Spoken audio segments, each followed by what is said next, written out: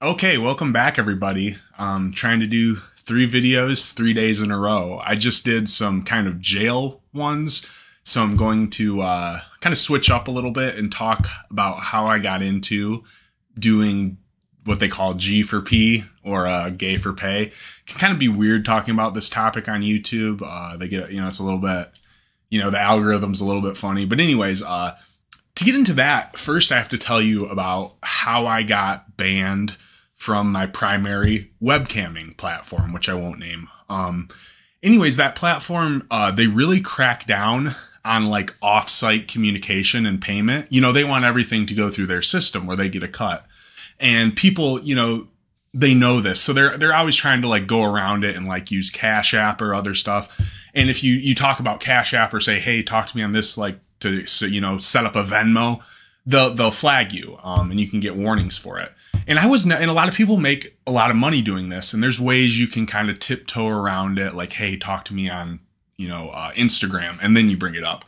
I never was one to do this. I personally didn't have a lot of success with the one-on-one interactions. I always made the majority of my money in like the big group shows. It just wasn't worth my time.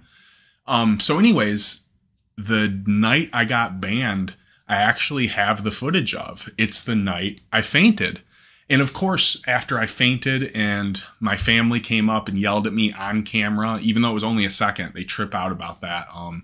Not so much that the person isn't verified, but that they could potentially be underage. Now it was like an 80-year-old person. So nonetheless, I thought for sure it was because either somebody else came on camera or because I fainted that I got banned. I mean, it would have to be that. And it happened like 5 minutes after.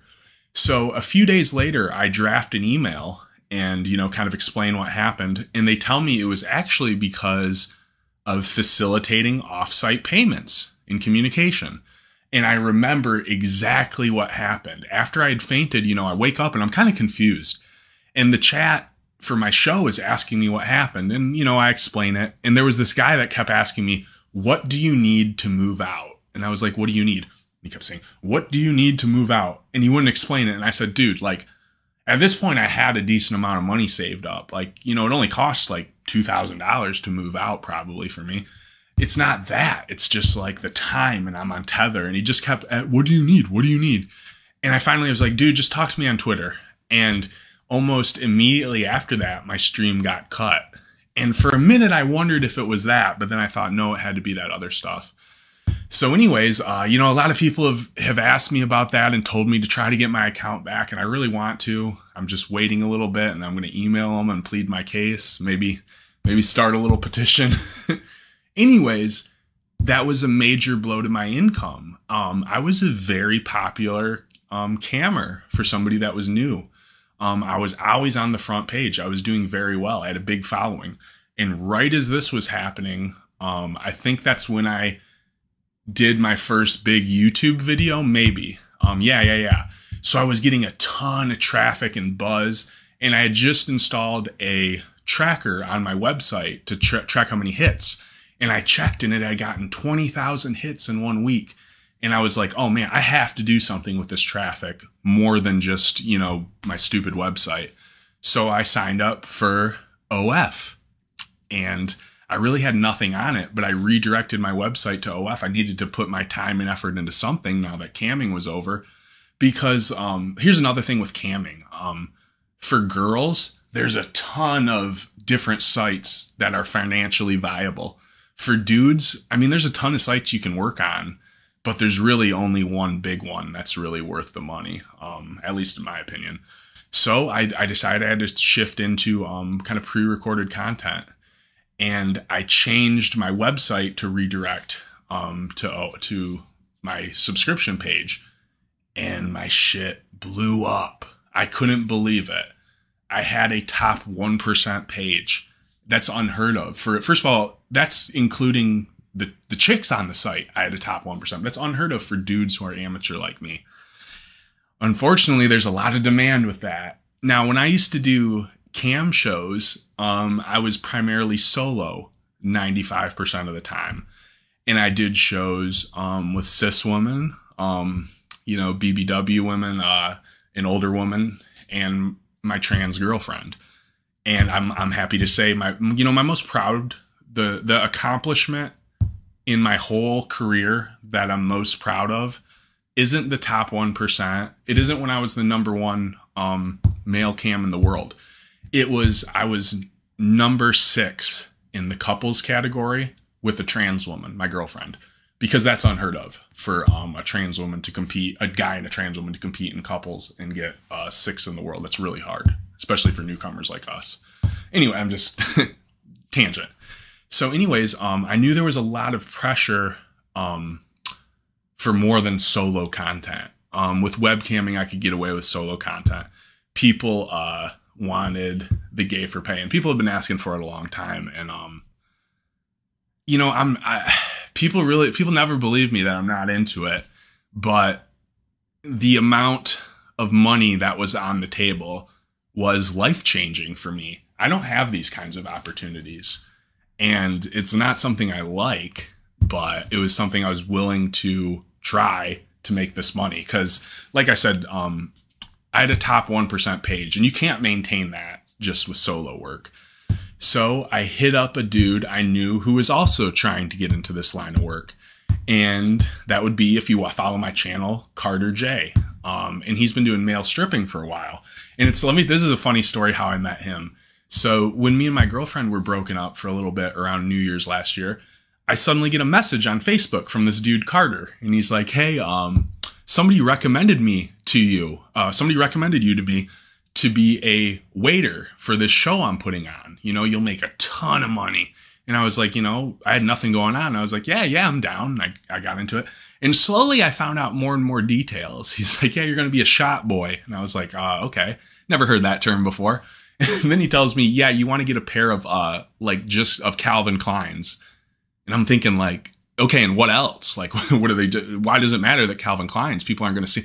Then I find out, yeah, no, you're just going to be serving the shots in just the Calvin Klein's. So now an image is taking, form in my head of why I was chosen. And then I find out further that it's not just even a party. It's not even just a gay party. It's like a drag event. And now I'm thinking, like, this is very specific. Who exactly recommended you to me? And I find out it was my other BBW ex-girlfriend. And I'm like, what the hell? I don't know what you're trying to say. Anyways, I ended up, because me and my girlfriend got back together, actually on New Year's, the day of, I ended up not going through with that.